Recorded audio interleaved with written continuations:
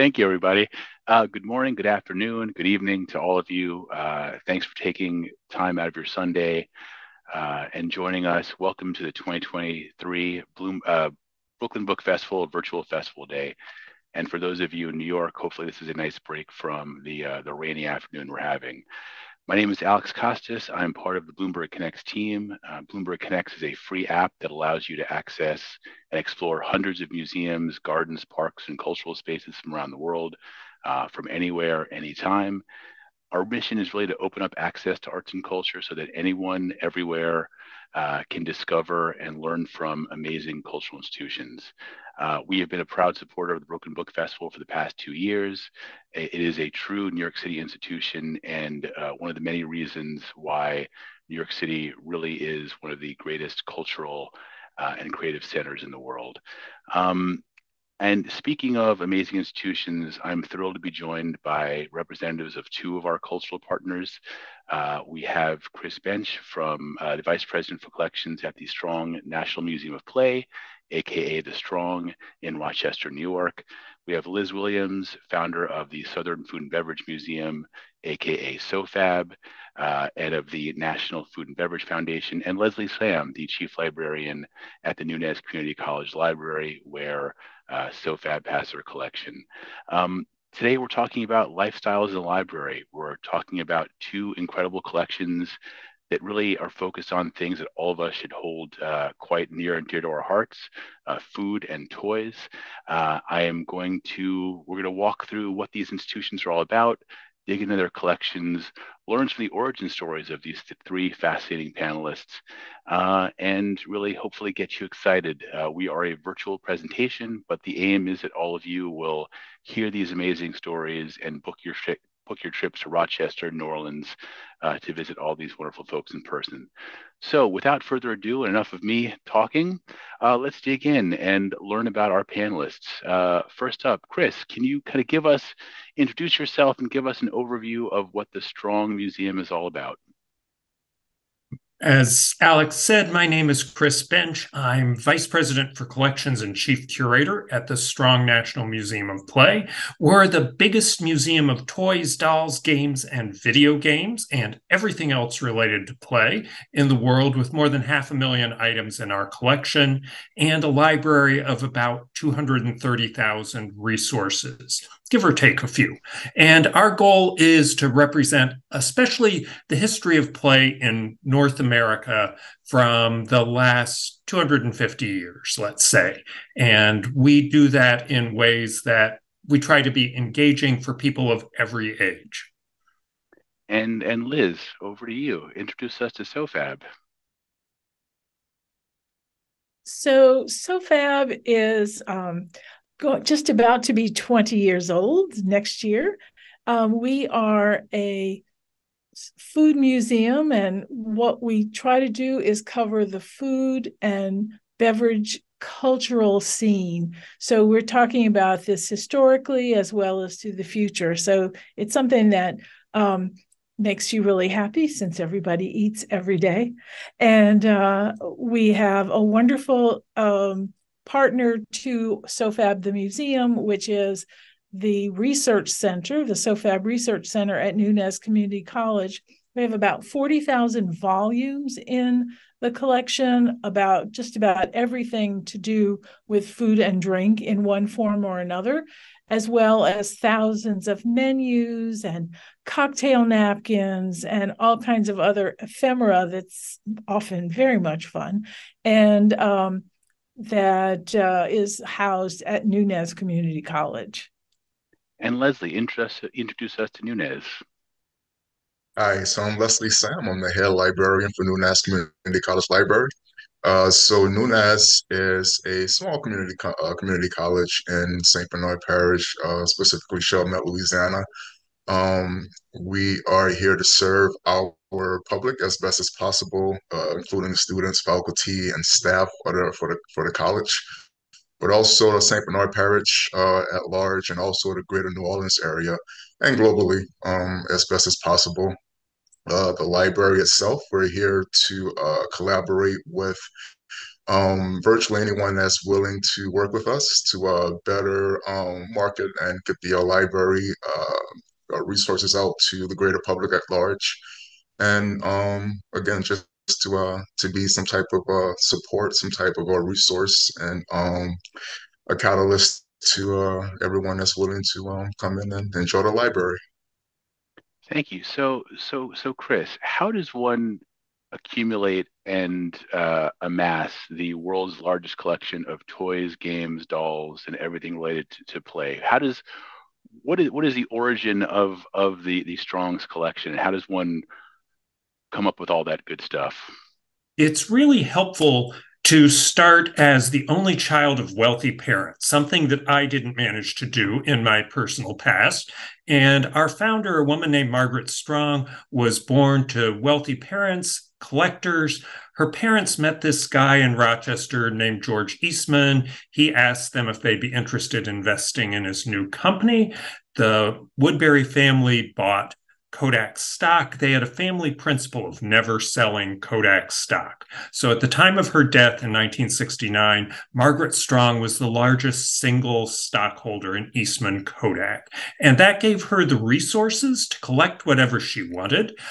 In sadness in her life, her daughter and her husband predeceased her. That left her with psychic energy and space and time to collect, and she did that omnivorously. Amongst her favorite collections were toys, dolls, and games, and that continues to form the core of our collection at the Strong Museum today. And we've been building on that ever since. Since 2002, our mission has been exclusively dedicated to the history of play in all of its dimensions. And that's allowed us to hone our identity and our collecting focus in a way that we couldn't in our earlier days as a broader museum of American popular culture. And so, Liz, now we understand having wealthy parents can allow you to amass the largest collection of toys and games. How does one amass an incredible collection of food-related ephemera and study and history? Well, I think that when we decided to open the museum, we really were filling a niche that wasn't filled. And we said we wanted to collect the material culture of eating as well as other things attendant to that, like books and other ephemera. And once we let it be known that we were doing that, people started to ship us things. People found out where I lived and left things on my front porch. I mean, it was amazing, the outpouring of gifts that we received, often left without a note or anything. And it was really actually amazing. And I think everybody had something from their Aunt Sarah in their garage or something, and they knew it was too important to throw away, but they really didn't want it. And so they were so happy to have a place that would care for it and showcase it and let other people enjoy it, that we really have received an outpouring of gifts. And how did you find yourselves in partnership with Nunez Community College? Well, that started because I moved to St. Bernard Parish, which is the home of Nunez Community College, and realized that they had space in their library that had been it had been emptied because of the change to a digital format for all of their paralegal programs. And so the chancellor and I, who chancellor of the college is very, very forward thinking, said, I asked her if we could have space there, and she said yes. And we've been there happily ever since. As my father was a lawyer and had a law library in his office, and as they downsized, they were surprised to find that the collection of old law books that they had spent decades and decades amassing had no home except, sadly, the dumpster. So, Leslie, I know we were hearing a bit about the SOFAB collection. What else can one find? You're the chief librarian of the overall library collection. What are some of the things we can find at Nunez outside of SOFAB's collection? So when you first enter into the library, you'll see, well, if you're familiar with the library, you'll see that the library design, the space is different than what it used to be. It's been about 4 months now. We redesigned the space with new furniture to make it more welcoming, more of a collaborative space for students, for faculty, staff, everyone to come in and just enjoy it and work together to do work or just to study in quiet to make as much noise as possible. You also find that we recently established a fresh market as well, which connects to the library. So you'll find fresh food, snacks, drinks, so on and so forth. And students and the community at large is welcome to come in and to eat, drink. As long as you're not at this computer, you can't drink. But and just to roam throughout the library and have conversations. You also find that there's books, obviously, on the second floor, the stacks. But you also find that there's computer stations. But we're also in the process of creating the Islangos Museum and Archives, which is something that's going to be able to market out to the greater New Orleans area about the Islangos community, which is a community from the Canary Islands that moved to Louisiana, New Orleans, Saint Bernard specifically, about 2 or 3 centuries ago. Yeah, 2 or 3 centuries ago, and they have a very rich, very elaborate culture, and it's very prominent here. And Dr. Tina Tinney, the chancellor of the college, she's very passionate about getting this information out to the public. So we're still in the process of getting it started, but that's something that I'm very excited about. I was able to help participate in writing a grant, so on and so forth. But that's something that's available as well, or will be available. And I want to touch on the idea of like who is in the collection, representation in the collection in a little bit. But Chris, going back to you, you mentioned that your collection expands and includes things from modern times, and obviously that have been collected since your founder passed away. How do you accumulate, and where do things come from? How do you keep amassing new collections and new pieces as you grow as an organization? Well, as Liz was explaining, people are really eager to find good homes for their items. It's a something that lots of people, especially often as they age or downsize or go through some of the other transitions in life, say, this really needs to go somewhere. And in contrast to places like, or forms like books or recorded music, or there isn't a name that goes on the front of a famous, even million seller toy or game. And there are people who feel like my story is going unheard. It's invisible. This is maybe my chance to have a claim to fame and a sense of what it takes to produce a product, whatever, if it's a video game, if it's a stuffed animal, there's a lot of people, a lot of thought behind that. So people are giving us their archives, that sometimes paper materials, their hard drives, their schematic drawings. It's all sorts of things. It is those sort of reflective moments, and we recognize that we have an obligation to preserve these important stories from as many disparate types of creators as possible. So we're particularly interested in people in the toy and game business who have perhaps been under visible over the years. So female creators, people of color, we are especially keen to collect those, and we've had some great finds in those areas in recent years.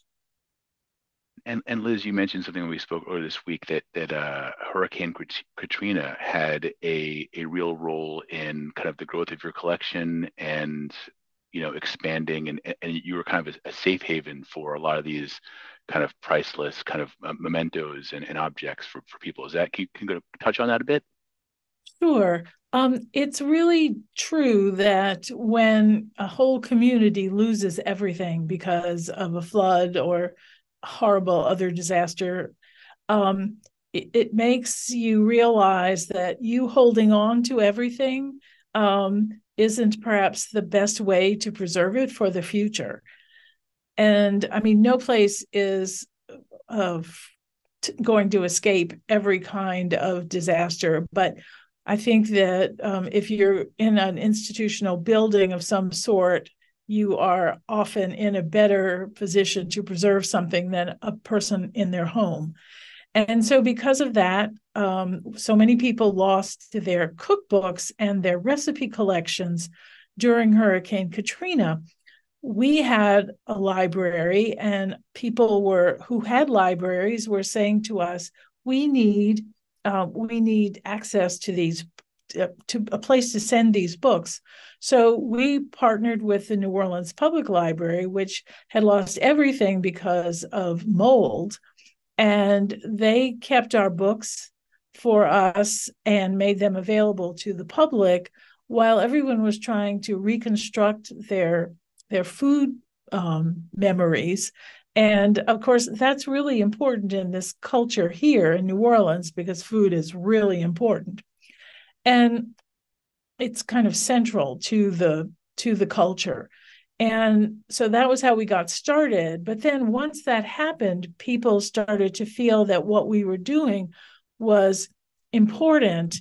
And we have many archival shelves that are covered with minutes of various food meetings, whether it was a local supper club or other kinds of people who got together about food, as well as people's handwritten cookbooks and that are very personal, that belong to their mother or their grandmother or an aunt or someone.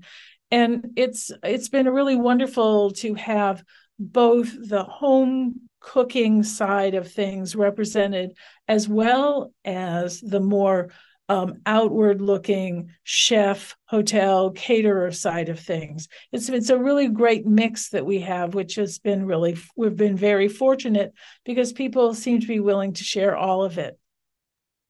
And so a question for Leslie and Chris someone brings in this amazing collection. They send Liz a box, which we're not encouraging anyone to do, of their precious memories and recipes from their family. How does one in the kind of institution in the library side, how do you document that? How do you capture that? And now does that mean that inside your head you have another box of materials you have to somehow be able to draw upon and share as people come in? So what is the process of someone like receiving? What do you do when you get a big box of goodies, Leslie, from Liz? So when it comes to SoFab's donations, Liz and her team tackles that themselves. So they have their own process for processing the books and cataloging them and that type of thing. Now, if you want to talk about the library's personal archives, we have a process that we follow. Since I started the position about 9 months ago, I've learned that the first step in the process is to first go through our properties department, where they're going to document everything, label it so they can track what's come in and that type of thing. And then we have forms in the library where you can fill out what you donated, deeds of gift and that type of thing, and you understand what it all entails when your collection is going to be within our archives, in our archives. And then we also make that information available to the public through our cataloging system, our library management system. And then from there, we have it processed, and you're able to view it if you're a researcher or someone from the public that just wants to come in and look at the information and view it. And Chris, you were mentioning that recently someone, I don't want to misquote, 70,000 catalogs, game catalogs or toy catalogs. Like, how does it, is it a similar process that Leslie described of kind of bringing that massive volume of things into your system and making it available to researchers and game fans? It is. Fortunately, all 70,000 of those catalogs didn't arrive in one fell swoop, but they arrived incrementally, admittedly with an initial donation of 15,000. And once there's sort of critical mass that sometimes develops. And maybe Leslie and Liz have experienced this. Liz made some reference to it. There's sort of a gravitational force, so that one person says, my 10,000 catalogs went to the Strong Museum. They're interested in catalogs.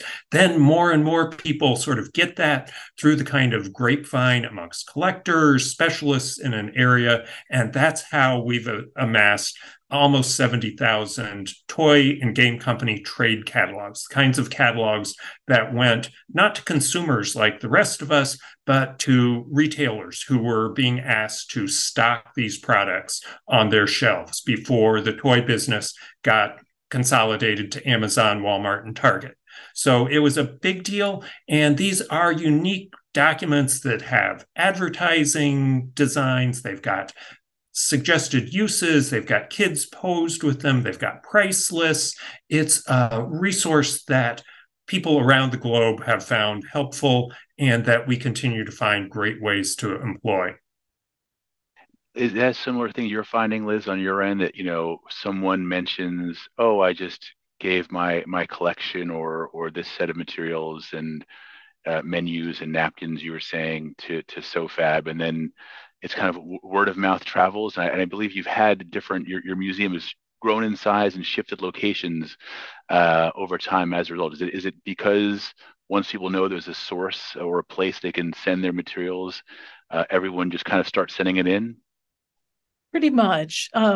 We have more than once had people send us 20 boxes of things unannounced, and it's like, okay, what is this? Then you start unpacking it and you think, oh my goodness, we should get in touch with these people and get their story and learn more about them and why they sent this to us. Often there was a note left somewhere, and these people have actually passed on and they're deceased, and so you can't talk to them anymore. And they've just said, this goes to SoFab, and that's it. That's all that's there. But other times you can actually talk to people. But yes, people find out that you have a core of a particular subject, and then they start sending their things to you because they want to be part of that collection.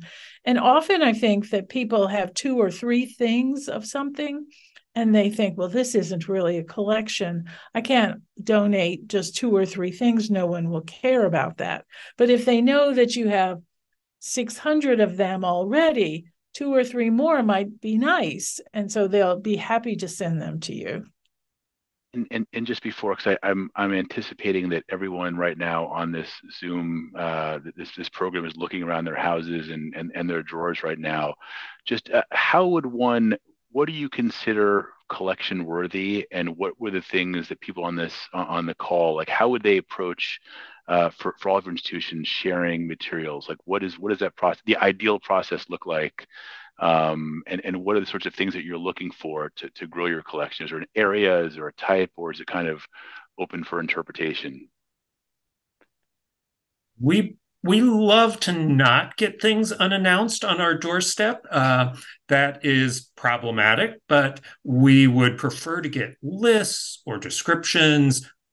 Sample photographs of what you're talking about is helpful. A sense of scope. Is this the 3 things that Liz was talking about, or is it 3,000 things? That makes us weigh, how does this fit with what we've already got? Does it fill a gap, or does it duplicate something? And we weigh all those items carefully.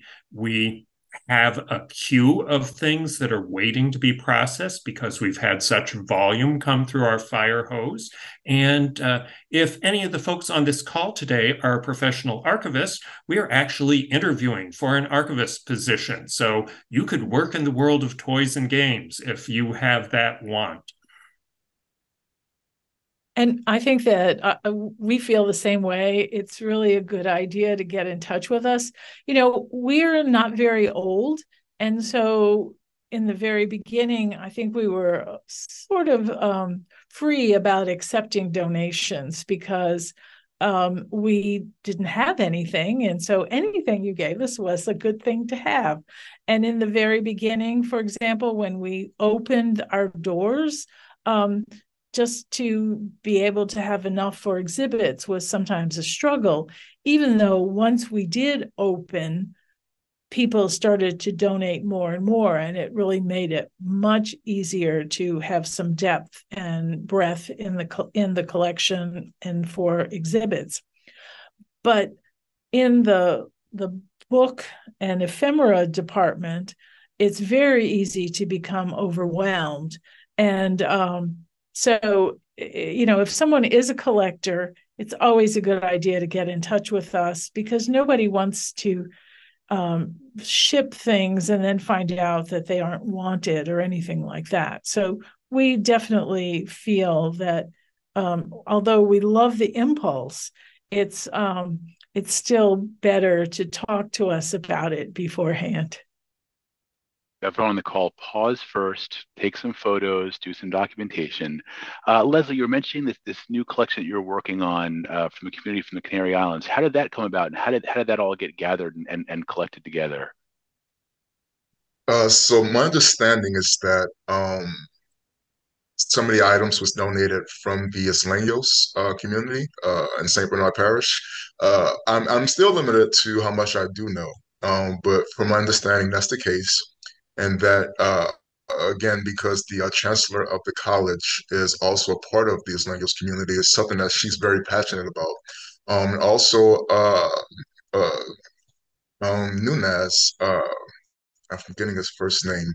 Excuse me, it's slipping my mind at the moment. But she's related to a very prominent figure in St. Bernard Parish, who's also part of the community. So just being able to get this information out, and so that the again the public at large, the public globally, I want to say, because it does have a global reach.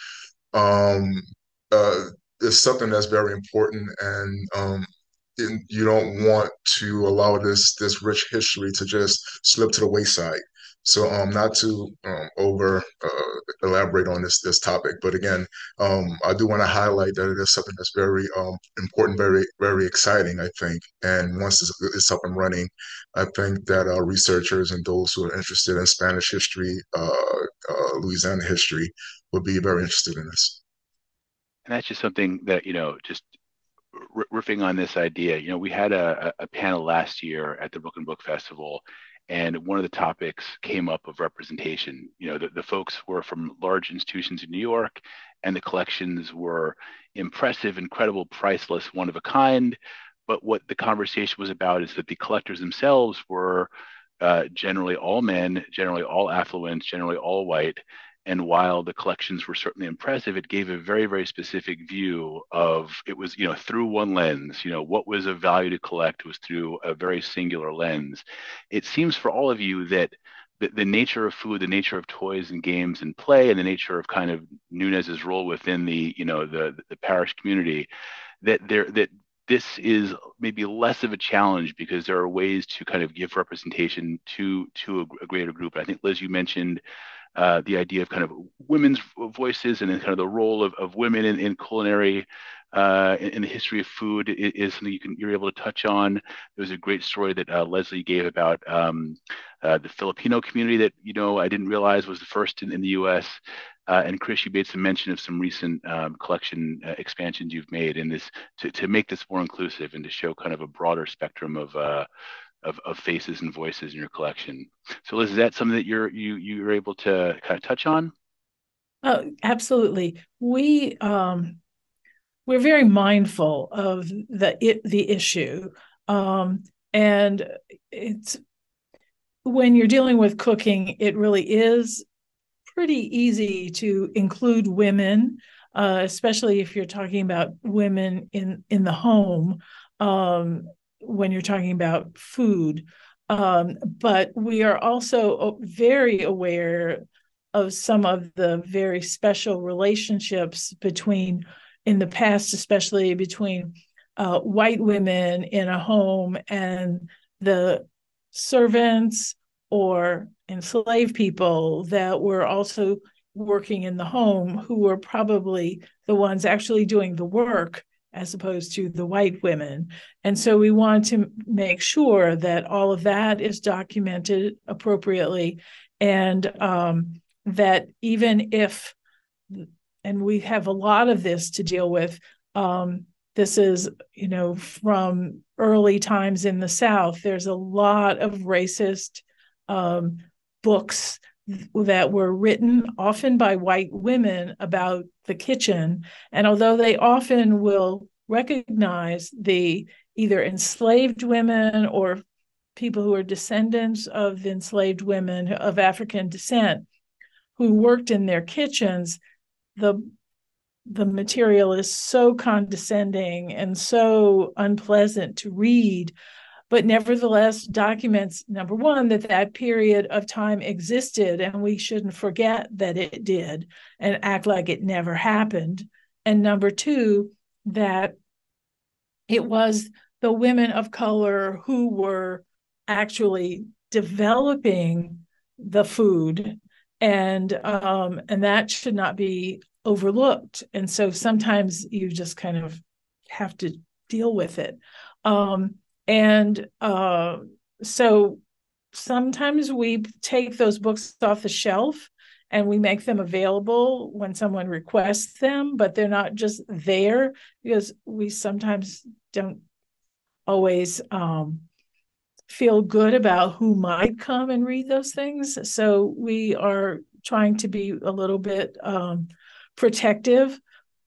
So, but in other ways, I mean, we have so many. Everybody is eating, so there's no way that you can escape the fact that we all eat. All of us as humans, as animals, as whatever we are, and so that at least makes it possible for us to cover everybody in our books and ephemera and collections. And do you see, Chris, everyone plays differently, everyone contributes to play. Do you see that just by virtue of that diversity of voices in the collection, or is that something that you have to be very, as you mentioned earlier, mindful and thoughtful about and proactive about kind of amassing? We're most mindful of collecting it in terms of the people who've created toys and games. So one of my thrills this summer was to acquire a group of about 140 prototype tabletop games, board games, card games from a Jamaican American man from New Hampshire. Seems like maybe not the first place I might settle as a Black man, but he was there. He created these games. Some of them came to commercial production, others did not. But to see his thinking, creative process is fantastic, and it helps increase the breadth of our representation in our tabletop game field. And then one of the other sort of landmark people in the world of video games is a man named Jerry Lawson, a Black engineer and inventor, who was the first person to come up with the concept of a cartridge that went into your video game system, that this was not built into your system, that you could swap out games.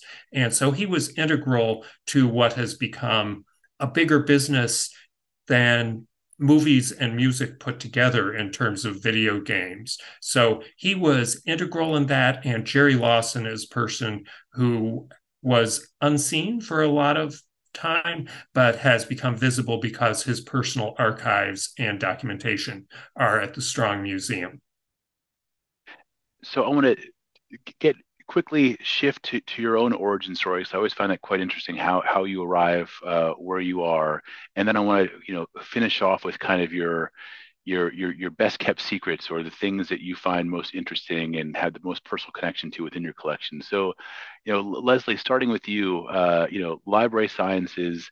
I've had the good pleasure of working with many folks in my career on the corporate side who are archivists, records management people, and they are the most fascinating people at our organizations. They know the history and are able to kind of recount and tell a side of your organization that otherwise you may not know. So big thumbs up to the folks in the world of library sciences. So how did you enter into this universe and world? Well, and if I can go back for a second, the name of that collection is Frank Fernandez. It's Frank Fernandez collection in our archives. So, I mean, I was living in the San Francisco Bay Area about 15 years ago and basically needed a job. And I had some library experience working for Delgado Community College as a work study student in around 2002, 2004. So I got the position as a library assistant at Napa County Library. Then I moved back to New Orleans, worked for Xavier, and the director of the library asked that I get a library science degree from the University of Southern Mississippi. And I must admit that I'm ashamed because I had never heard of the university at the time.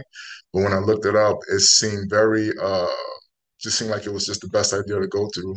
So I took went into the program, got the degree. I got a librarian position at um, Fort Polk Army location outside Leesville, Louisiana. Then I applied for the head librarian position here at Nunez, got the position, fortunately. And I've been here since, and I've been loving every moment of it. So basically, it wasn't planned. I just fell into it, and I've been here ever since. And Chris, how do you does one uh, oversee and become the overseer of the largest collection of toys, games, dolls, and game related things in the universe? Didn't realize that that was the path I was going to follow exactly. But when I was in eighth grade, I wrote an essay that when I grew up, I wanted to go to the Winter Tour Museum in Delaware and study American material culture, how things are used and made by people, everyday people, and wind up becoming the curator of a historic house. And lo and behold, decades later, that is exactly what I did. And I've been in my position at the Strong Museum for 34 years. I've evolved as the institution has. I never thought I would need to know Barbie's middle name, which is Millicent, in case you get that question on Jeopardy. You can thank me for that. And it is something that has been a great place, obviously a place that I feel like I've fit, I've made a difference, and that is suited to my storytelling and my history skills that I've brought with me.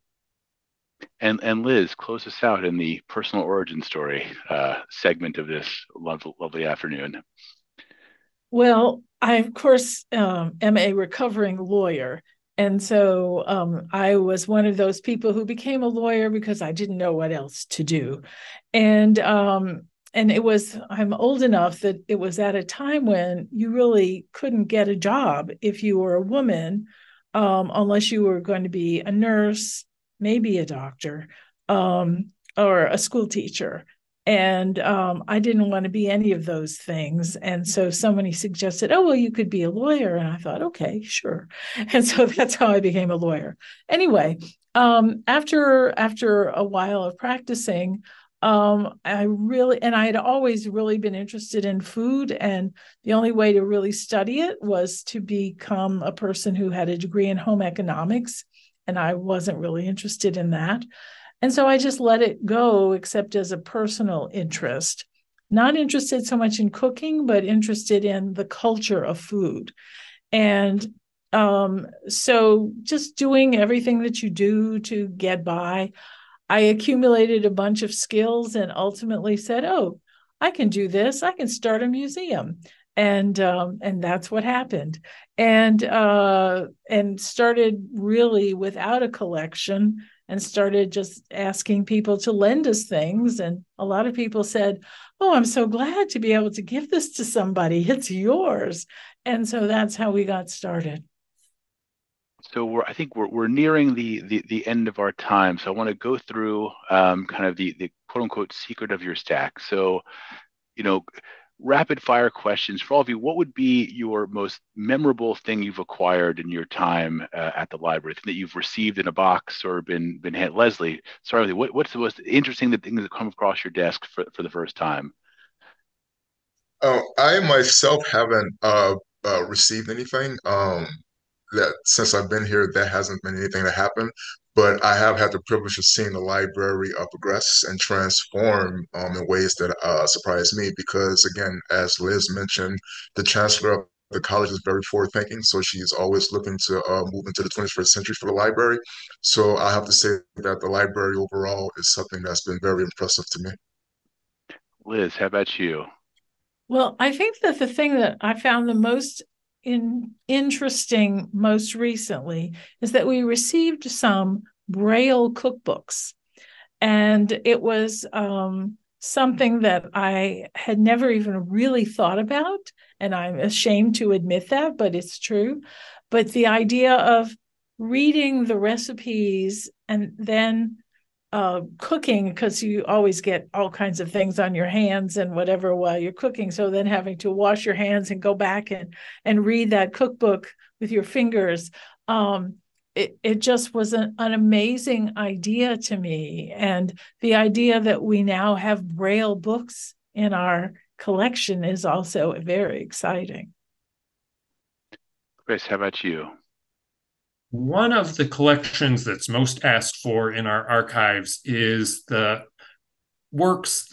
documentation of the Atari coin-op division. So if you think of the Atari 2600 that was the breakthrough console into home gaming, think of the arcade games that Atari's coin-operated division made. And we were fortunate enough to have someone who had gone dumpster diving when that company went down the drain and had salvaged schematics, documents, all kinds of things, thousands of them, some very large scale, some things that would have been really hard to, if not impossible, to replace. And now that is one of our core, most asked for collections. And it's the virtue of realizing that things can be scavenged all sorts of places, including in a dumpster outside an office park. Let me see if I can, after 4 years of being on Zoom, do this properly. I want to share my screen. I believe this is what you're talking about, Chris. Let me see if this is it and tell me, are we all seeing this? Is this a schematic that you're talking about here? This is the kind of thing that illustrates how they were thinking of what their cabinets would look like. How can this be more than just a one-person experience, which we all, I think, have an understanding of in an arcade environment? How can it be something that multiple people can share simultaneously? And so this is the kind of thing that Atari was engineers, designers, marketers were doodling and thinking through, how can this work? So this is a great example of the kind of ideation and concept development that goes toward making either a hit game or one that might never reach market, both of which are fascinating evidence. And this next one is a question for all of you. The oldest, what is one of the oldest things in your collection? This, I have no idea what it is, Chris, but it seems quite old. It doesn't look like a whole lot of fun, admittedly, but how does this fit into a game collection? All right. This is one of, I think, 5 original manuscripts of the poem known by its formal name as A Visit from St. Nicholas. We know it better from its first line: "'Twas the night before Christmas, and all through the house not a creature was stirring, not even a mouse." And it's that poem by Clement Moore in Troy, New York in the 1820s, I believe, if my memory strikes me correctly, that really formed a lot of our images of what Santa Claus is, does, looks like. Santa Claus before that time was a saint, a Catholic saint. And this is a right jolly old elf who flies through the air in a reindeer toad sled. And all of our lives, for better or worse, have been impacted by the images that went along with this poem. Liz, how about you? What would you say the oldest thing you've received or gathered in your collection might be? Well, oh goodness, the oldest thing is what is the oldest thing? We have some interesting 17th century barware that is really very interesting, and it's late 17th century, but still, that's important. And also we have some forged tools that were used in the late 17th century in the sugarcane fields. Also, I don't know which ones would be older, but they're about the same period. But one is very fine, and beautifully engraved and made of silver, and the other are forged of cast iron. So it's a very interesting contrast. And Leslie, on your end, in the Nunez collection, what would we say is the oldest or most interesting thing that you've come across in your time there? Now, I was quite surprised to come across in the stacks, in the library stacks of books, literature that's dated to the 19th century, late 1800s. I was surprised to find that, located in the stacks. I think that was something that could even be in the archives itself. So I was glad to see that the college had those type of materials that dates that far back. And now here's one. If you could take home one thing in the collection, obviously you won't do this because it's all owned by the institutions. Like, what would be that one thing that you've seen that you'd love to like hang on your wall or have in your personal collection? Like, what's the thing that you just get most excited about? Chris, let's start with you. Again, you're not taking it home. It's all staying at the Strong. But if you could wave a magic wand, what would that item be? I think it might be the Sears wish books from my childhood, those catalogs that came out each holiday season. I know that I dog-eared lots of pages for my parents to look for things that they were going to put under the tree for me. I got very few of them, but I could fantasize endlessly. And that is probably the thing that would have the most sort of personal power to me. How about you, Liz? Well, I really love some of the mortars and pestles that we have that are made out of all kinds of different materials. And it makes it, they're fun to use. And because of the different surfaces that they're made out of, the same things crushed in them are different and have different properties. And I would love to have that array at my house just for the whim of it. How about you, Leslie? What are you adding to your break front or dining room table? So we have the complete biblical set of commentary that includes the Old and New Testaments. That has to be worth over $100 to $1,000. That's something I would love to get my hands on. And as you said, I can't because it's owned by an institution, but I'm very excited to see that. Very nice. And before we wrap up, just any kind of just how about one last kind of overview of how folks can find you all and so that when they do buy their bus tickets, plane tickets, how does one get involved and experience you all in person? Chris, how about you? How do we get to Rochester? All right. Rochester, if people don't know, is in Western New York. We're about 90 minutes from Niagara Falls. So I tell people to come see two wonders of the world, Niagara Falls and the Strong National Museum of Play. And you can find us online at museumofplay.org. And we are about to announce the finalists in November for this year's National Toy Hall of Fame. So be watching for that. The 9th of November, I believe, is the date. Liz, how about you? Well, of course, our website is southernfood.org. And on that, you'll learn all about the museum as well as our research center. And in October, actually today, later, we're opening a new exhibit called Documenting Dinner. And it's all about home menus that people have developed and used over a 40-year span of time every Thanksgiving, which I think is a just wonderful document of their Thanksgiving. We also in October at the Research Center are opening a new exhibit called The Sweetest Crop, which is all about sugar. And we have our annual Domino lecture on October 12th at the auditorium at Nunez Community College, and Ken Kolb is going to be speaking about food deserts, which is also really fun. And I do want to say this about us.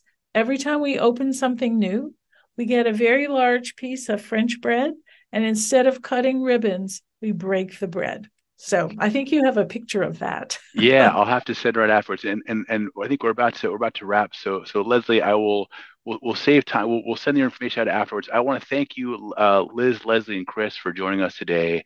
Remember, you can please consider making a donation to the Brooklyn Book Festival at the link below and learn more about our three panelists. Next Sunday is the festival day in downtown Brooklyn. If you're available, please come down, meet thousands of authors, experience a day of books, and join our in-person panel, which will feature Sam Roberts from the New York Times and folks from the Hispanic Society, New York Botanical Garden, and the Louis Armstrong House Museum. So again, thank you to the three of you. We could have talked for hours and hours. I hope to at another date. Enjoy the rest of your Sundays, and bye, everybody. Thank you so much. Bye-bye.